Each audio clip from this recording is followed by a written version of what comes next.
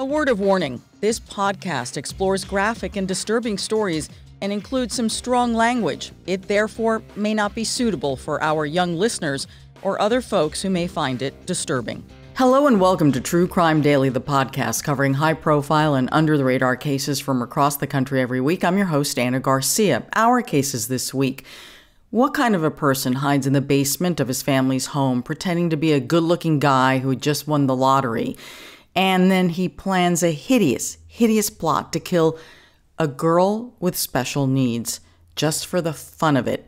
The teen that he manipulated really did it, really killed her. They thought that they were getting $9 million for this murder. Well, this loser has been sentenced to 99 years in prison, and as he walked out of the court, the girl's father told him, "I hope you rot in hell." But first, what possesses a man to write a letter to a 17-year-old daughter instructing her not to have any relationships with any other man except for her father? Ludicrous, right? Well, the man's mother thought so. She was so concerned for her granddaughter's safety that she was planning to take the teen out of this situation. Well, police say that the father didn't like that. Police say he shot at his mother, at his daughter, and killed a family friend. We're recording this on Wednesday, January 31st of 2024. Our guest today is Phillip Hamilton, a New York attorney, managing partner at Hamilton Clark LLP, and a dear friend of the show. Phillip, it's always great to see you. How are you? Anna, such a pleasure to be with you as always. I'm doing great. How are you? I'm good. I'm always glad as, you're referred to, the New York guys join us. We always like the perspective, trying to get a full perspective on crime. So our first case, they're both really disturbing, Phillip. And I always say this is about people's behavior. Crime is about decisions that people make when they're in a situation that they don't like, right? And they make really bad decisions. I'm not talking about stealing because you need money or do you know what I mean? We're talking about deliberate acts to harm another individual. Somehow you think this is a good idea. This won't be the first time that I'll be with you, Anna, that we'll be talking about people's terrible, terrible decisions and the consequences that, it has for others, for families. There's always, that great part of seeing you and coming on here and being a part of the show. But, there are times where we just have to delve into the weeds of just some really, really, really sad stories that are typically a result of just people's terrible, terrible decision making. Terrible. So this first case is out of Tampa, Florida, where a man apparently lost it after his teen daughter refused to date him. Okay, let's just begin with this insanity. Under no circumstances is a father supposed to be in a relationship, a romantic relationship. This is incestuous with his daughter, and the fact that his daughter obviously had a problem with it, and his own mother thought, "What are you, nuts?" This is the seed of the conflict. And the thing is, from the very beginning, it's wrong. This man was in the wrong the entire time.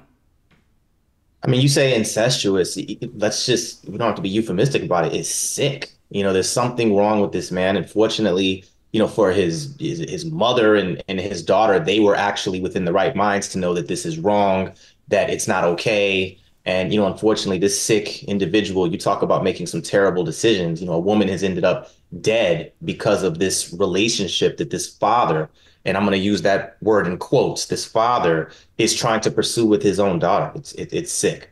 It is sick. Nothing short of sick. Police say that Michael Banks, who's 42 years old, has admitted to shooting his 17-year-old daughter, his 60-year-old mother, and his mother's friend, Josephine Muentes, who is 52 years old. This is after he allegedly tried to start and initiate some kind of an intimate relationship with his daughter. And these are words that are not applicable. Again, an illegal relationship. None of this you cannot have this kind of relationship with your daughter. So his mother and his daughter survived, but Josephine died of her injuries. And at the time of the incident, okay, so here we have Michael, who's living with his mother. Okay, Michael, you're 42 years old. You're living with your mother. Says enough in and of itself, but go ahead. Says enough. He's also a convicted felon. He was not supposed to be, he wasn't allowed to own a firearm, and we're going to get into the details of this whole firearm thing. So he's a convicted felon. He was convicted for aggravated battery on a pregnant woman in 2007, and then simple battery in 2010. Michael has some serious problems, and we are now adding to that list of attempted murder and murder charges. Okay, so clearly, this man has had nothing but trouble his whole life. But here you have his mother taking him in, right? So many opportunities to change your life around. Okay, so here's what started the whole thing was this letter.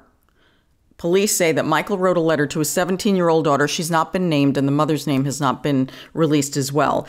And that Michael wanted to be in a romantic relationship with his daughter. According to police, he admitted to writing this letter, insisting that she enter into a relationship with him and date no one else. This is crazy making. So then what the teen does, she does the right thing. She tells on her father. She goes straight to Michael's own mother, her grandmother. The grandmother is shocked at this news. It's like, oh my God, this is unbelievable. She turns to her best friend, Josephine Muentes, and the women are talking. The women are talking. This is according to police. They're talking, and the grandmother says, well, I need to take my granddaughter out of this situation, or maybe I should kick Michael out of the house. This is the conversation. Michael, police say, is hearing this and loses it when he hears that his own mother, in his mind, is turning against him when all she's doing is the right thing. So then he goes and he grabs a gun. Here's where it's really murky for me, Philip, because apparently, according to Florida law, the kind of revolver he had is considered more of an antique gun. So possession of it, it's considered vintage, antique, is not considered breaking the conditions of his release. However, if you use said gun in the commission of a crime, then it is a violation. This is a little bit murky for me. Does that make sense to you?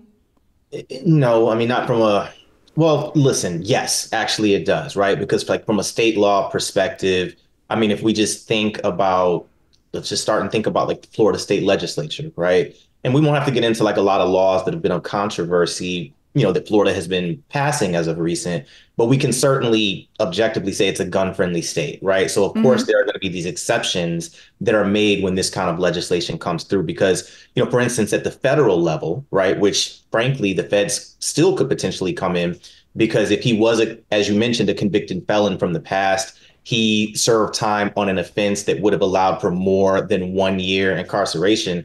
The feds could totally come in and charge him with a federal being a felon in possession of a firearm, right? For violating the federal statute.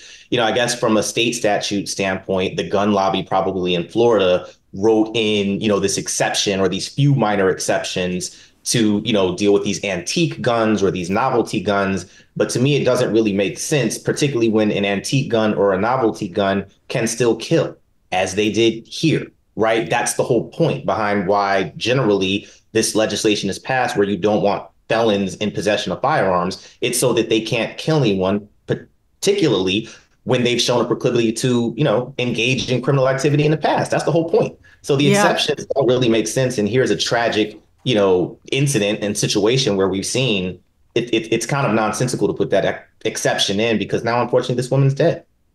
Exactly. This is a prime example of how that didn't, as long as it's a functioning weapon, in this case, I mean, he was able to load it. I mean, there was no question. Not only did he kill one, well, he is charged with killing one person. He is charged with shooting his mother and shooting his daughter, and then is in a gun battle with police. So clearly it's a functioning weapon. And I mean, it's possible when someone is determined to do something and they're, in this fit and in a rage, he could have still harmed all of them. I'm not saying that the only way to have harmed people was through a gun, but I just found this loophole so fascinating because it is a functioning weapon. Okay, so Michael goes and grabs this revolver, which he has to, load very specifically. The mother claims that her back was turned.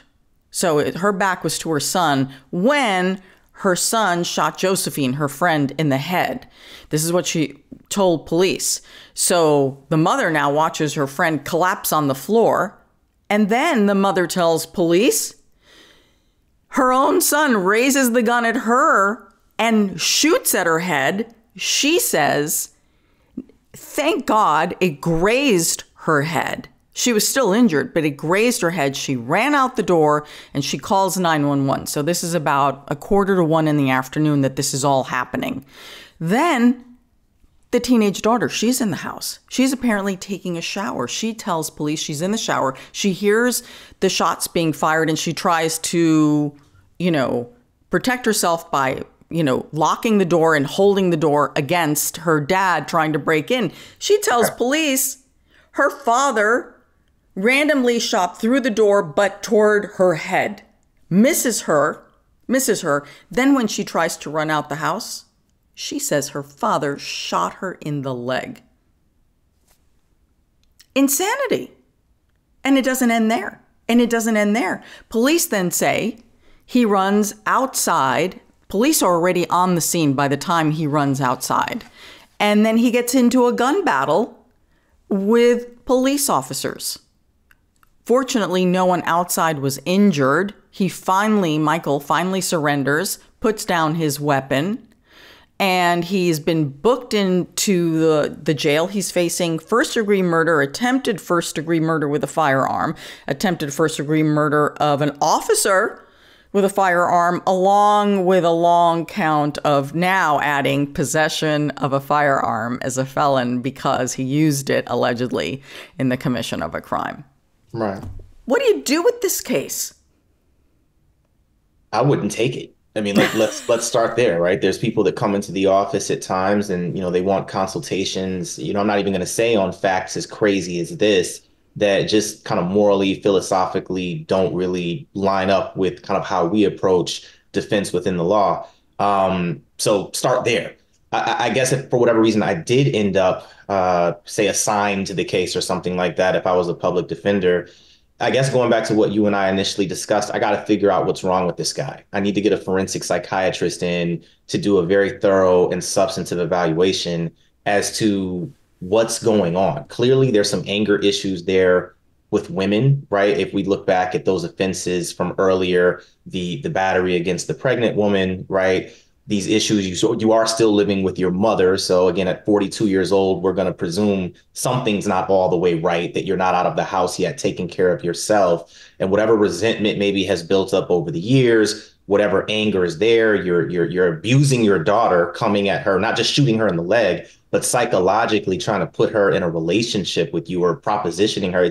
I'm a father. I can't even imagine. It's sick, right? And maybe there's some kind of diagnosis within there that can somewhat help us all understand. I'm not saying excuse, but help us understand what the motivations are with this man. And then you just take it from there. And maybe you try to mitigate, whatever time it is that he's going to serve. You present that to the court. You present that evaluation to the prosecution. And maybe you can kind of come to some deal to just resolve this before anybody else further has to get hurt. Like, God forbid, his daughter's got to come in and testify against him. His mother's got to come in and testify against him. Don't put them through that with everything else that you've already put them through. Just get yourself evaluated, take some accountability, and then let's see if we could potentially resolve the case. That's what I would say maybe you can do. But I mean, we'll see. Do you find it interesting that Michael's attorney, when he had his first hearing after arrest, Michael's attorney did not contest the motion by prosecutors to deny his bail?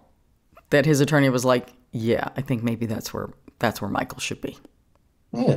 Well, I mean, also, even if he's not coming from the place of that's where Michael should be, that's where he will be. There's no way you're getting him out. There's no argument you're going to put forth that's going to make any judge that's worried about their own election cycle coming up. Nobody's releasing him, right? So to the extent that that's not going to happen and that's not realistic, why even put forth the argument? And so I think he didn't. They consented, and they'll just kind of take it from there.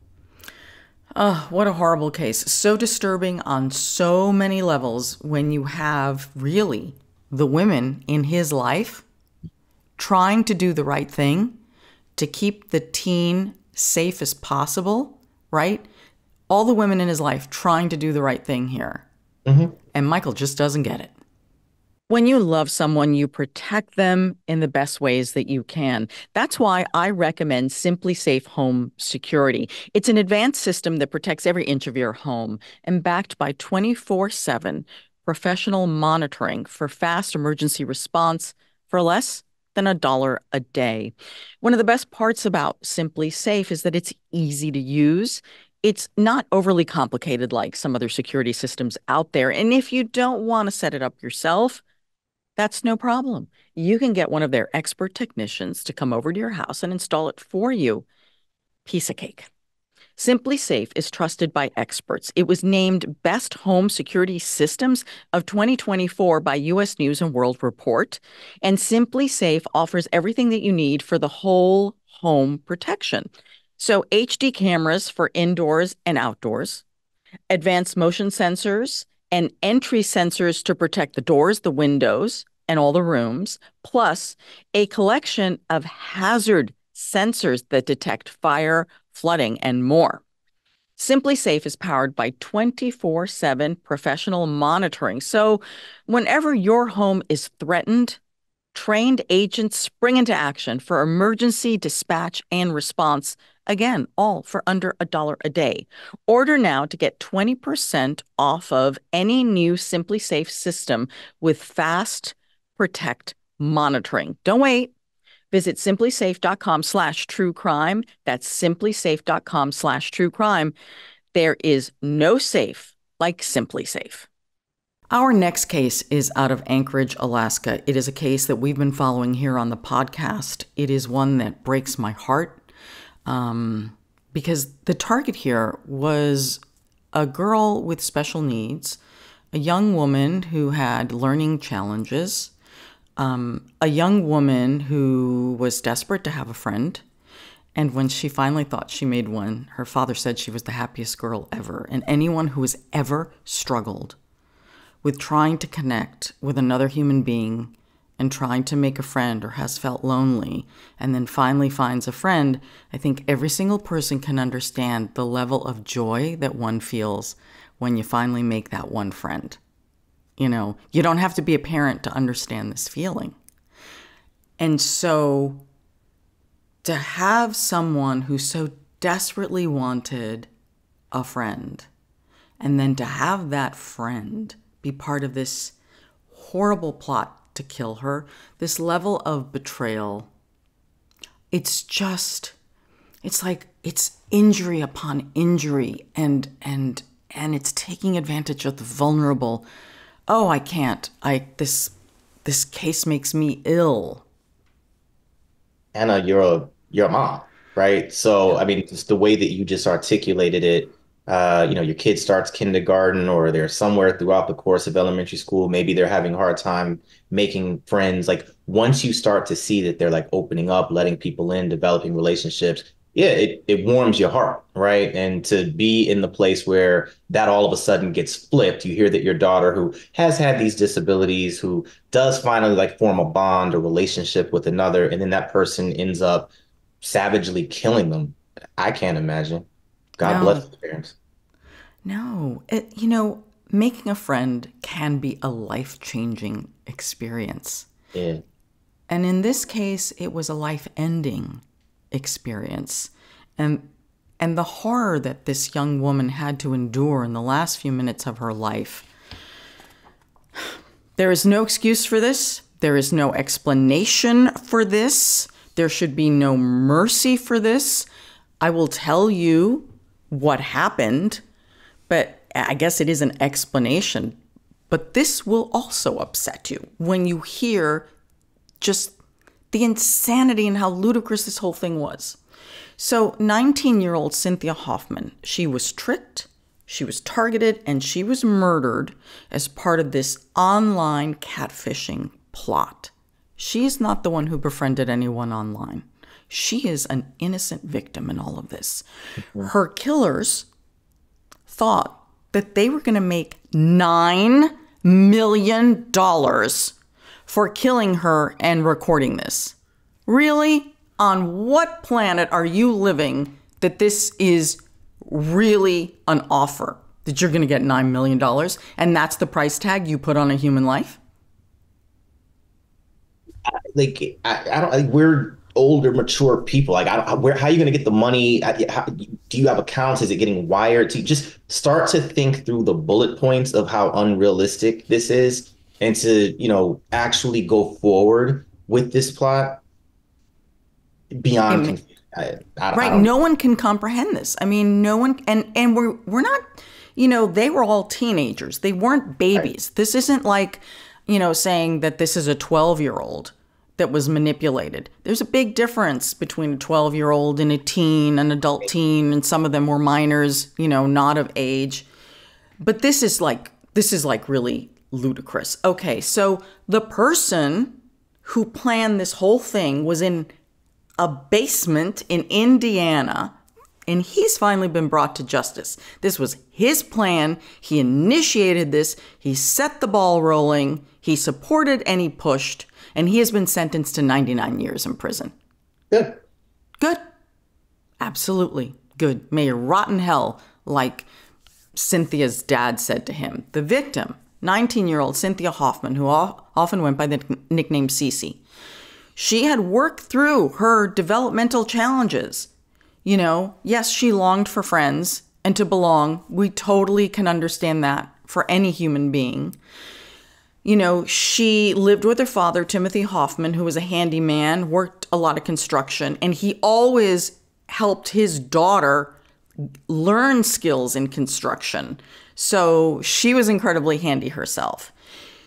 This learning disability she had did not stop her. In 2018, she graduated from Service High School with the skills she needed to work on construction sites with her dad. Okay?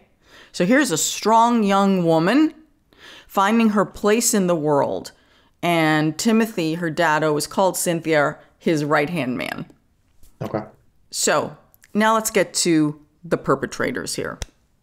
Darren Schillmiller, according to authorities, lived in the basement of his grandparents' home in Indiana. No job, no life. Trolled the internet for victims.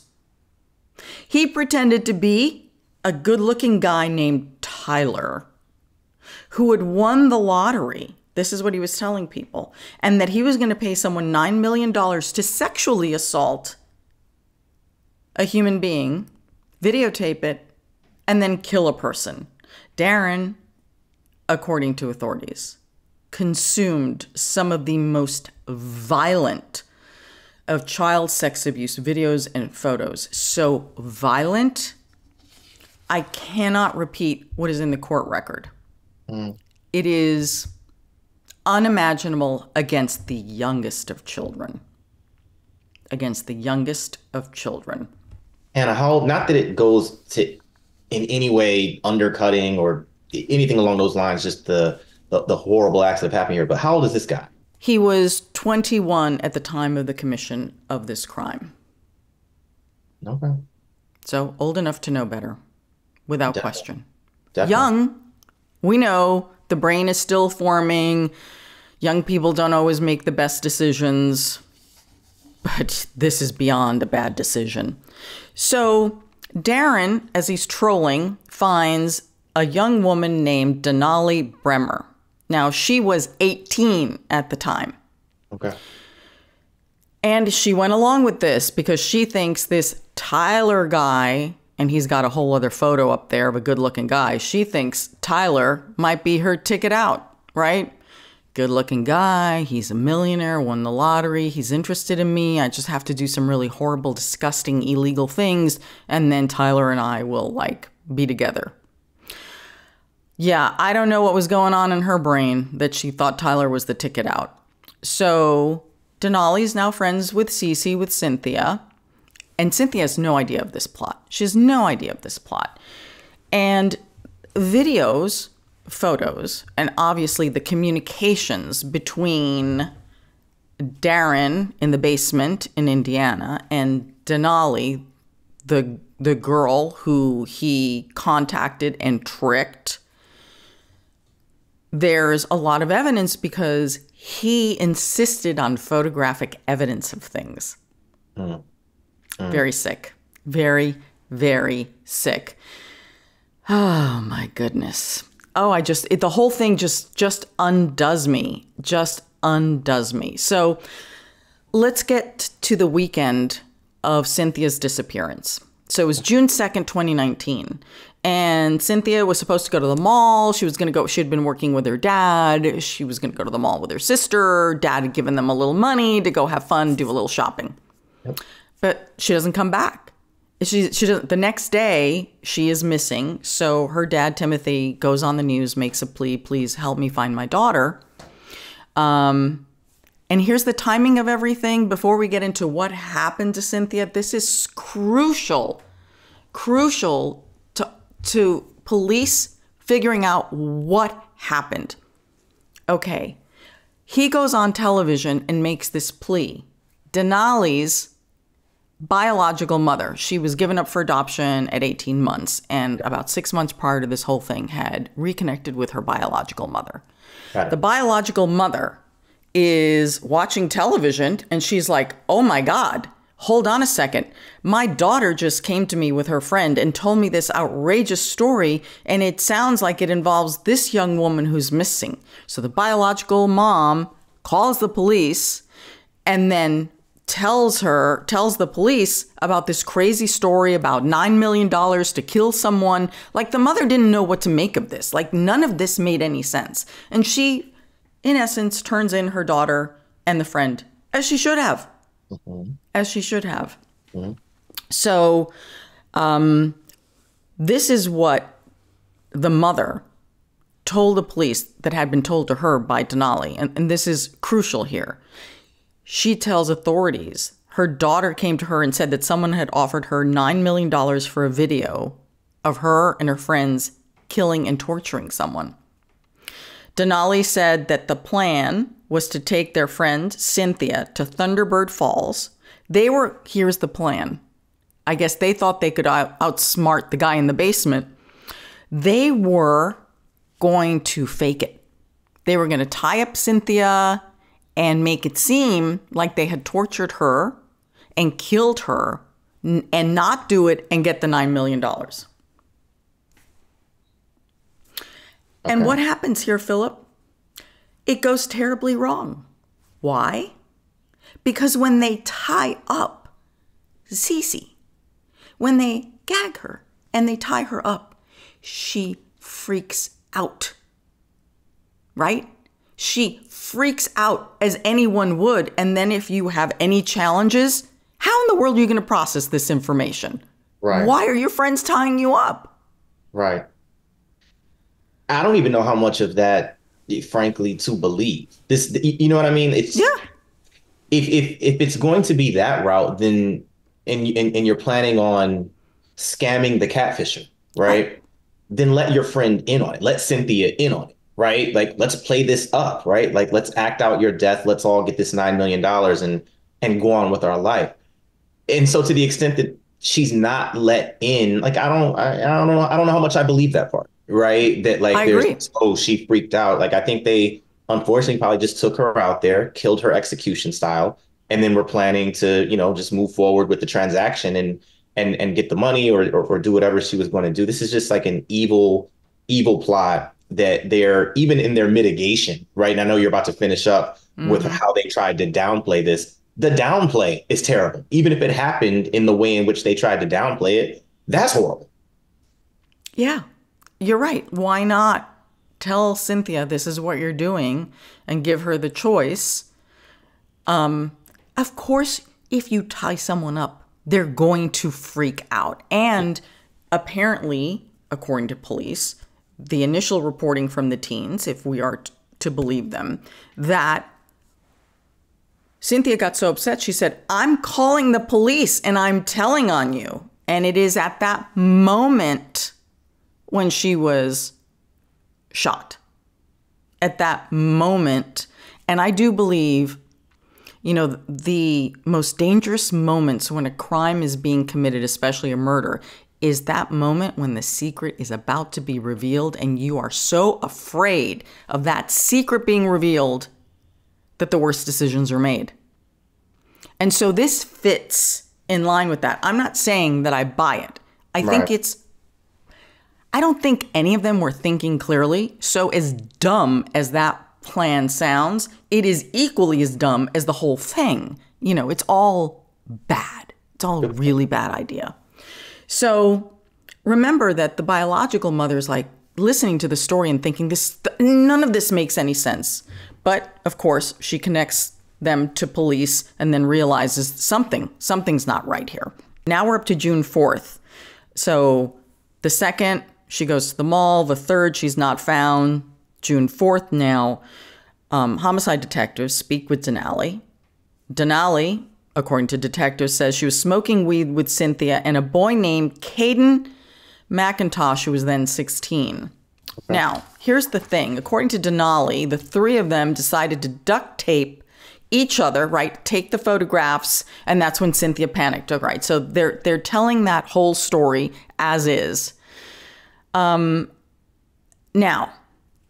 Caden, in this case so far, he has entered a plea of not guilty. He must be presumed innocent until his case goes to court. He has not entered a plea. So it's very important that we understand that police say this is what he said at the time, plus there's the testimony of Denali, and then there's the testimony, remember, of the biological mother, right, who repeated everything that was told to her. So this case, while many have already entered pleas and or have been sentenced, not everyone has. So I want to be really clear about that.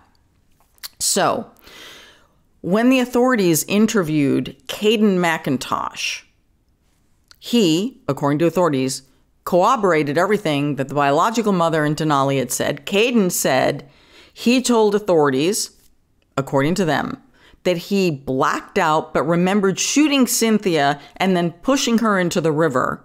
And again, he's pleaded not guilty. Phillip, as a defense attorney, help me out here. The authorities say this is what he said at the time. He's pleaded not guilty. We don't know what direction his case will take. Right. What is the value of what he said, especially when you put it into context that it seems to line up with everybody else's version of what happened? So the value for the authority? For the prosecution and also against him.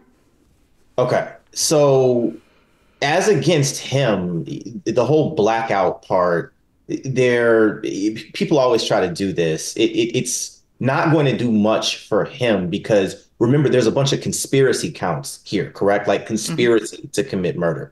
And so whether you were the trigger puller or not, as long as the prosecution can hit you on a conspiracy, which is basically legalese for two or more people coming together, forming a plan to carry out an illicit act, right? And there is some kind of overt act that goes toward the carrying out of whatever illegal plan you've come up with. I mean, here he was with them all the way. He understood what the plan was before they went in, right? And even at like up to the point where you have the gun in your hand, whatever it is, like you're a part of this whole scheme. So there really is no getting out of it by saying that you blacked out. In terms of pleading not guilty, probably at this point, just trying to buy some time to maybe work out some kind of lesser plea, or maybe sometimes by the time you're already facing 99 years or life, sometimes attorneys are just like, well, what do we have to lose by maybe going to trial and maybe getting some of the top counts knocked out, and then you just get found guilty of some of the lesser offenses, right? Like, what do you have to lose? Is kind of what it comes to, right? Yeah. But I just think he will lose based on what he's already said. And I think the value for the prosecution in those statements, there's a lot less. You and I have dealt with cases where like things happen in the woods and clearly there's no surveillance there and we don't know how said crime occurred. And it makes it difficult at times for law enforcement or the prosecution to move forward on their matters. I mean, here it's a little less difficult because you already have something coming out of his mouth. Now, if he finds some kind of way legally to get that statement suppressed or something, maybe that's another reason as to why he's pleading not guilty at this point. But even when you're trying to get a statement suppressed because it was illegally taken by law enforcement, or maybe it wasn't voluntarily given, whatever it may be, you're still always swimming upstream in terms of just how difficult the case is on the defense side. And from the prosecutorial standpoint, I mean, they're sitting good. Plus the fact they've already gotten a bunch of convictions. They probably have people that would be ready to cooperate and come and testify against him. I don't really know what he's doing right now in terms of legal posturing, but it just doesn't look good for him. No, it doesn't. It absolutely doesn't. So after Denali and Caden allegedly told the police that they had pushed Cynthia's body into the creek, police searched that specific area and they found her body 2 days later. Just where they said it had happened. Cynthia's wrists and ankles were duct taped together. Hate that.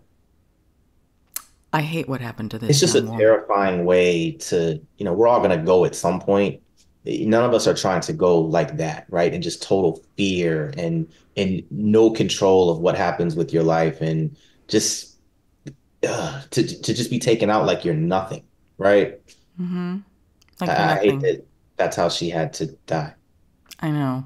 Go into the mall, had a little money in her pocket, do a Finally little got shopping. a friend. Yeah. Finally got a friend, right? All the things that matter to a young woman. Yeah, breaks my heart. Breaks my heart. I hate this case. So, once they found her body, and then they had these alleged admissions, police obtained a search warrant for Denali's phone.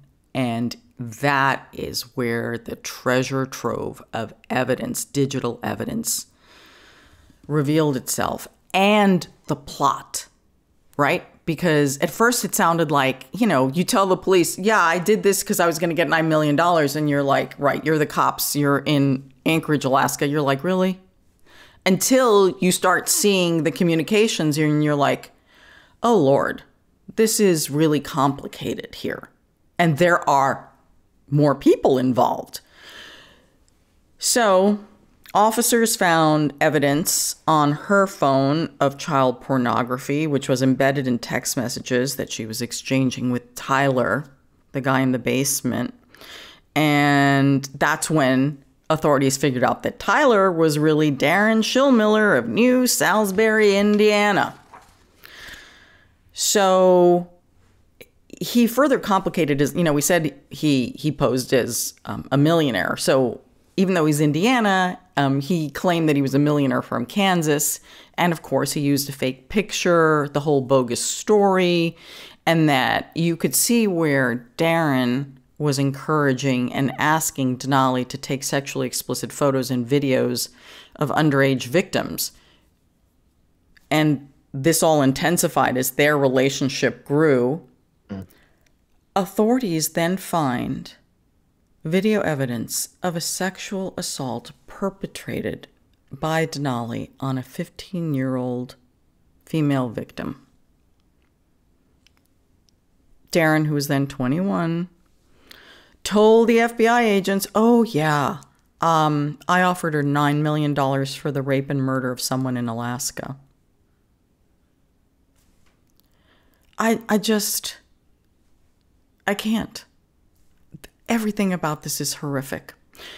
On June 14th of 2019, an Anchorage grand jury indicted 6 suspects, including Darren Schillmiller, Denali Bremer, Caden McIntosh, for Cynthia's murder. Additional person, Caleb Leland. He was then 19. He was named as a defendant because he allegedly allowed Denali and Caden to use his car to pick up Cynthia. Okay. Then there are 2 juveniles who have been charged, but their cases remained in juvenile court. Okay. A lot of people involved in this thing. A lot of people. And at what point, Philip, did one of these people just say, stop? They didn't. And if someone did, nobody listened. Oh, my goodness. Okay, so let's get back to Denali. This is the girl who betrayed Cynthia. Denali pleaded guilty to first-degree murder on February 15th. In exchange for the murder plea, prosecutors dropped the charges of conspiracy to commit murder, solicitation of murder, tampering with physical evidence, 2 additional charges of second-degree murder. And she is scheduled to be sentenced in 2 weeks. So she pled last February. She's scheduled in 2 weeks on February 12th. Got it. To be sentenced. Prosecutors have asked for the maximum 99 years. I hope she gets it. Denali's mother, her biological mother, let's get back to her. She's a very important woman in this entire thing, honestly. Yeah. So she's the one who turned in the teens, and she is the one who testified against her daughter in this case. She took the stand, and she did something we often don't see. We saw the parent of a killer stand up and articulate that her daughter must pay the price for taking a life. Rarely do we hear this level of humanity. Here's what the mother, Nicole House, told KTUU. I told her I loved her, because I do. She's still my daughter. But the choices that she made and the decisions that she made put her in the position she's in right now. And when someone loses their life because of a decision you made, there's got to be consequences for that. I think her mother is the only one making sense here. She is. I guess like in listening to that, the one thing maybe from the defense standpoint that they may spend some time on, like, as they prepare for their sentencing memorandum and to make their sentencing arguments. I mean, look, I'm not trying to make excuses here, but I'm just trying to walk you through how the defense may think in terms of mitigation. This mother, as you said, they didn't really have a relationship for most of her life, right? She's adopted. And, there may have just always been a sense of like not belonging, right? Maybe she had some attachment issues from like a younger age, right? And, latching on to this Tyler, this sick individual in the basement in Indiana, right, was some really messed up way with which she was looking for love, right? And that she was looking for an attachment, right? And I know I don't want everybody in the comments just saying, oh, here Phil is trying to excuse. All I'm trying to say is that there's a variable there that the defense may explore as to how she got caught up in this evil, evil, evil scheme, right? And to the extent that the mom, is coming forward, you're absolutely right, Anna. We've done a lot of these cases where you see the parents saying, oh my gosh, I love my baby, no matter how many people they've killed, right? I love my baby. They're a sweetheart. They're an angel. And we're all just looking at the parents like, are you crazy? Your child killed 3 or 4 people execution style, right? Here, maybe just because they didn't have that like close bond over those 18 years, it just gives the mother an objective lens that a lot of times we see these parents who are just in public praising their killer children because they just subjectively can't get out of like the love and the bond that they've developed over the course of time that they've been raising them. That's just one thing I could potentially think about this, but it doesn't excuse anything. I think this woman will be and deserves to be sentenced to a very lengthy period of incarceration to think about what she did do. And maybe while she's incarcerated, she can get the psychological and therapeutic help that she needs to deal with whatever was there that allowed her to get involved in this plot, right? Whatever she felt about being adopted or whatever else has gone in her life, she'll have more than enough time in prison to work it through. Do you think the fact that, I absolutely believe that Darren, the one who plotted this whole thing, he absolutely is, the center, the genesis of the evil here, without question. I want the book thrown at him, and it was. Yeah. And I am by no means excusing Denali, who should have known better. Do you think, though, in the sentencing part, do you think that at any point that she is considered a victim of this plot? I mean, she had many choices to not carry this out. You're right. I'm not defending her by any means. I know you're not. I mean, just from a defense standpoint, in terms of putting forth a defense that via the Sixth Amendment to the Constitution she's entitled to, right?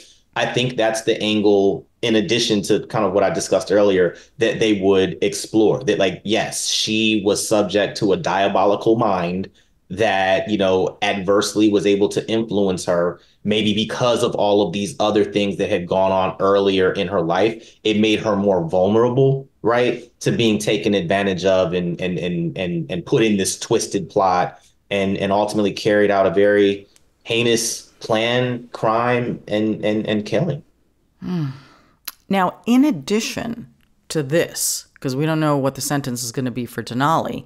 Denali and Darren, guy in the basement, both have pleaded guilty to conspiracy to produce child pornography. They did that on July 19th of last year, 2023. Here's why this is important. They haven't been sentenced yet on those separate issues, and they carry a 15-year mandatory minimum.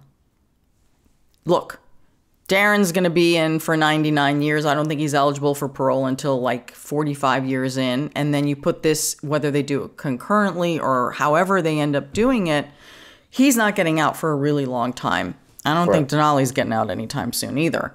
Correct. But it just shows you how big this case is, that it isn't just one thing. It's a multitude of crimes and offenses. Because remember, there's another victim out there, the person who was sexually assaulted and had it videotaped and sent to this creep. So there's another victim. So, I sway back and forth. I'm like, yeah, no, okay, no, throw the book at these people.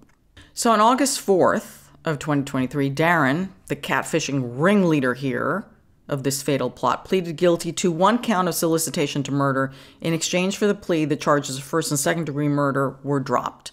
So then on November 22nd of 2023, a lot was going on since we've been covering this. Caleb Leland, the one who lent the car that was used in the commission of this crime.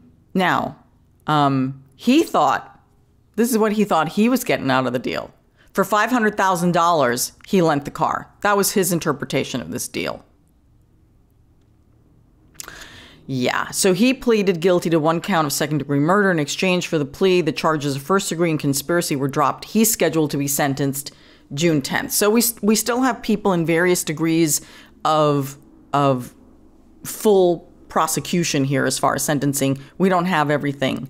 So as we said, on January 11th of this year, Darren was sentenced to the maximum of 99 years in prison, will not be eligible for parole until the 45 years. Okay. And the judge said that he will always be a risk to this community. I agree. I agree with that. He reportedly showed no emotion when he was sentenced.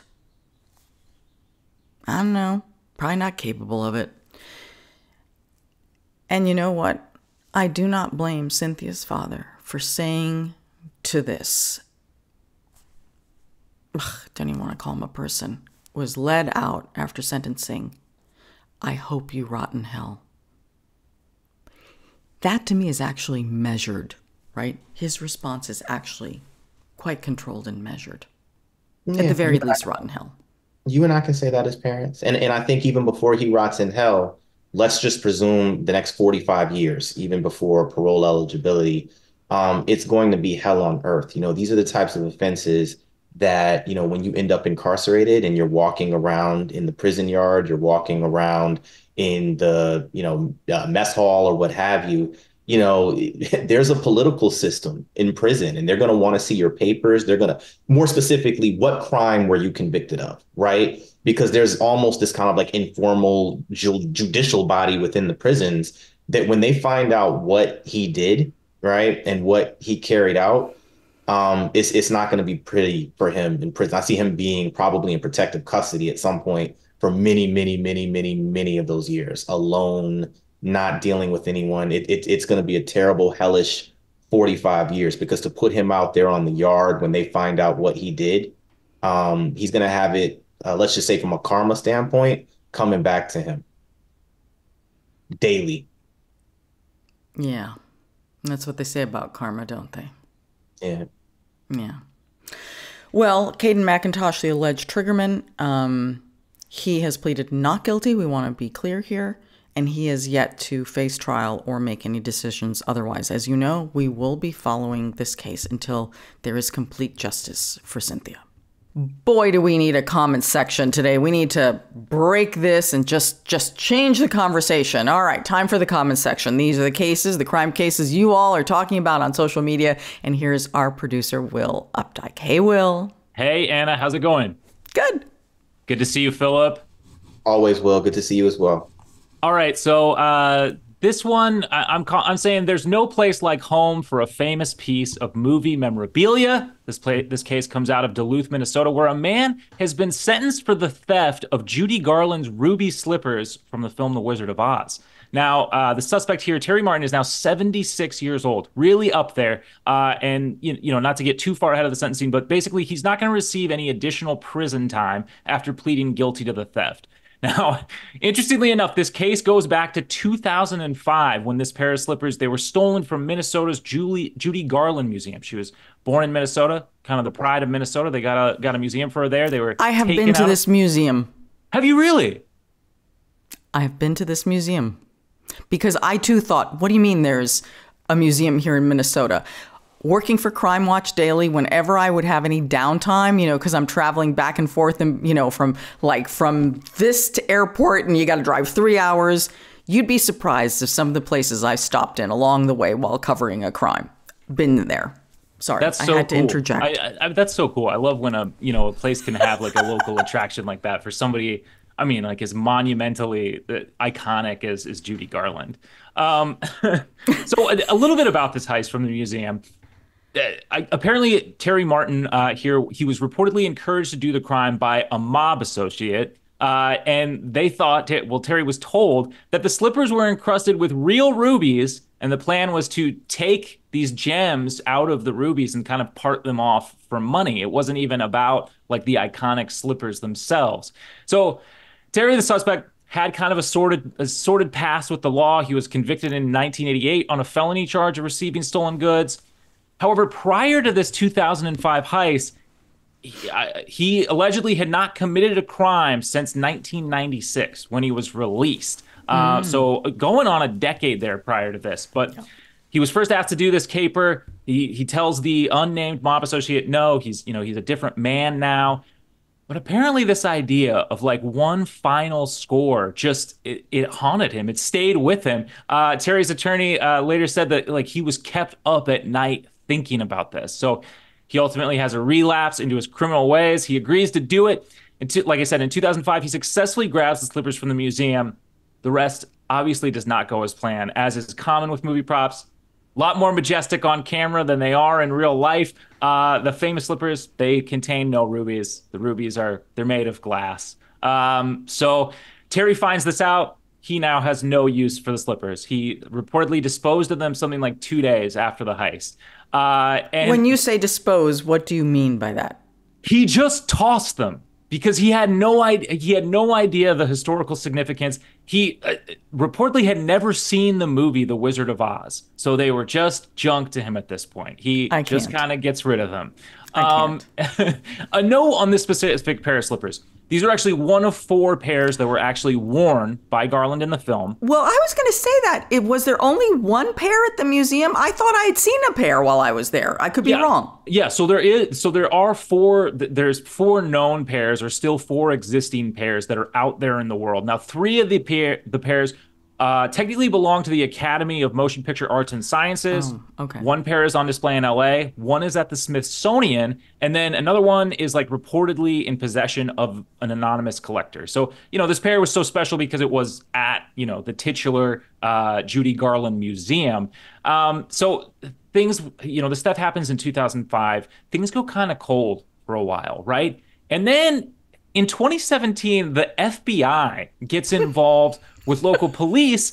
And it's not just about these slippers, right? Apparently, the FBI was investigating a scheme to defraud a corporation which owns the slippers. And apparently, it all comes back to this. They find the slippers in 2018, and they've been returned. Wait a minute. Yes. You said that he tossed them in the trash, and now you say they've been returned. I have no idea. I like that part is unclear to me. It took the FBI to figure that out. I would guess somewhere along the way, right? Like somebody saw these, somebody found these. Like it's, oh my God. It's such like even if you were to see a pair of ruby slippers in the trash, even not knowing The Wizard of Oz, don't you think you would take a look? Oh, I would take them. I would absolutely. I love to take things from the trash. You see this red lamp? This That's from red the lamp. trash? Okay, so my mother, now Philip will understand this. I grew up in Queens, in an apartment building, right? And a big thing to do is everywhere, like people put their trash out. Oh, yeah. This lamp, my mother found in the trash. And when she passed, I carefully transported this lamp to my home here and I had it rewired. This is my favorite lamp on the entire freaking planet. I love it. From the trash to an heirloom. See what I mean? That's perfect. God bless, That's God bless beautiful. mom. God bless Right? mom. New York trash, it's a different kind of treasure. You can really find some gold just parked outside on the street waiting for the Department of Sanitation to come pick it up. So yeah, I'm not mad at your mom at all. No. I can't say we haven't done that from time to time. So Absolutely. We are not there's ashamed. nothing wrong with that. We'll take someone else's trash. That's Come on now. upcycling. In New That's York. upcycling. Yeah. I'm sorry to interrupt, but I had to because No, I love it. this means everything. So Terry here, he pleads guilty. Sentencing, like I said, just happened here recently. But in kind of a rare occurrence, Terry's defense attorney and prosecutors agreed that the man should only receive time served due to his age. Like I said, he's in his late 70s, and apparently his health is ailing. So in the end, Terry was ultimately sentenced to time served with 1 year of probation. He was also ordered to pay $25,000 in reparations to the Judy Garland Museum. So yeah, apparently his health is really in poor shape. So we'll who knows what's going to happen with that, but it seems like he feels bad about it. I think the right thing to do would probably have just been left him on the doorstep of the museum or something, though. Absolutely. I don't know. With the heels prepared for clicking. Go Yes. on. Yeah, 100%. So we got a lot of comments on this one. I gotta know, because I put in the headline glass slippers because I was intending that, they're not real rubies. They're made out of glass. Got a lot of comments, people correcting me. Danae said slippers weren't glass. They were ruby. Cinderella had the glass ones. That's my bad. Oh my God, screwed up Will. there. Really? I know. I mean, know. you're like this guy. How do you need to know the difference with these things? I know. I've lost a lot of credibility with Will, this if my one, 5-year-old daughter heard what you just said, you'd have some problems, man. Okay. Yeah. I gotta keep my well, does Dorothy count as a princess? I don't know how that works. Ooh, that's a complicated area. Because I was gonna say I gotta keep my princesses straight. I don't know if she counts or if she's a whole different thing. But in any event, they're just all icons. They're icons. I like that. Yeah, there you go. I gotta keep those together. This actually brought up a nostalgic memory for Trisha R. They said, who remembers when they sold these sequins ones in department stores as a kid in the 90s? I don't super remember this, but I feel like I feel like we go through little phases where every once in a while, like, they become kind of popular again. You see kids wearing like the ruby kind of red things, which, you could do worse. You could do worse as far as fashion goes. K86 was upset at this at a different reason. They said, I'm more in shock he's never seen the movie. Yes. I don't know, especially if you're like 76 right At now. his age, it would have been on television all the time. Like that's squarely in your Before like, cable. cultural reference point. Right? Before streaming. I mean, at one point, wasn't that probably the only movie that was showing at the movie theater in your town? Yeah, just constantly on television all the time. All right, Molson Man said Dorothy could have made it back home to Kansas a lot sooner had it not been for this thief. They added Uncle Henry and Auntie M want the book thrown at this guy, and rightfully so. Yes, and Toto too. Well, we actually got to end this one on a pun rather. Allison R said, "What a Toto waste of time for the investigators." I would be inclined to agree, except for I feel like this kind of only fell together as part of a larger investigation. I don't think they were putting the big bucks into the ruby red slipper operation, but who knows? But that'll do it for this week's comment section. Thank you so much to everybody who left those. You can do that over on our YouTube community page. You can also reach out to us anytime. We're on Facebook, Instagram, Twitter. We'd love to hear from you. That'll do it for me. Until next week, have a good one. Bye, Will.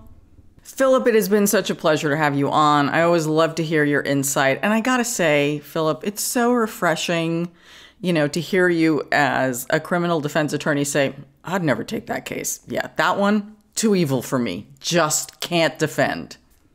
Man, it was a benefit of coming out into private practice, right? There's a lot of autonomy and decision making on, what morally and philosophically you will move on. Certainly, systemically, there are times where we do have to come in and rightfully defend a lot of people.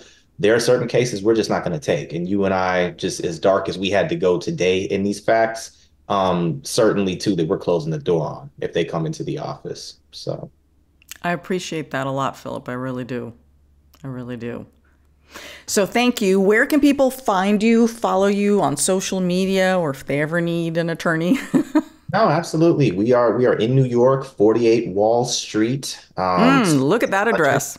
Okay, so yeah, if you happen to be in the financial district in Manhattan, certainly ring the bell. And across social media platforms, you can find me at ESQ, like Esquire, ESQ Hamilton, at ESQ Hamilton.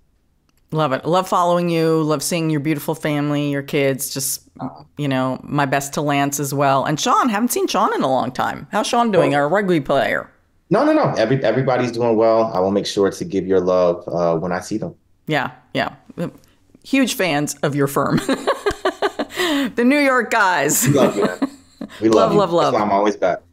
You can find me at Ana G News on all social media. That's Anna with one N. You can find this episode, all episodes of our podcast. We've got more than 300 of them, so we can keep you busy for a while on a long drive. You can also subscribe to our YouTube channel, where we're really interactive and love to hear your thoughts on justice and on the cases. You can sign up to receive our newsletter at truecrimedaily.com. So until next week, I'm Ana Garcia, the host of True Crime Daily, the podcast. And as we always say, don't do crime.